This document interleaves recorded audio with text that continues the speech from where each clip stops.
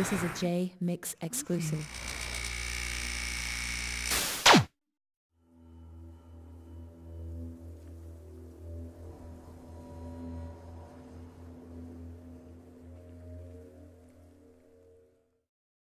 You'd initially said that Dre did a solo version of California Love.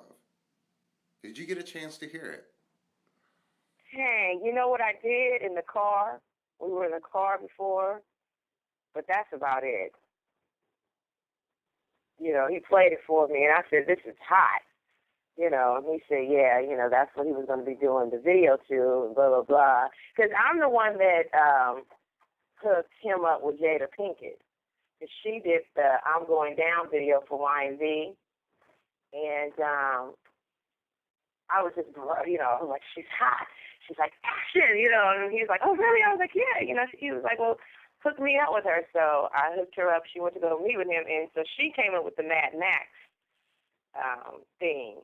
And he loved it. And he called me. He was like, that's brilliant. He was like, I'm so excited. He was like, thank you. Something happened to where it really made Will Smith uncomfortable, her being around Death Row. And he said, I prefer you not to do the video. They weren't married at the time, but they were heavily dating, and he preferred her not to do it. Will Smith was like, no, baby, this is not going down for you. You know, I don't want you around those people, basically, point blank. And so she called me and told me thank you, but she wasn't going to be able to do it. She called Dre and told him, you know, that he could keep the concept and everything, but she didn't want to be around those elements. And so that's how Hype Williams, which started his whole career, was able to do the California Love video. So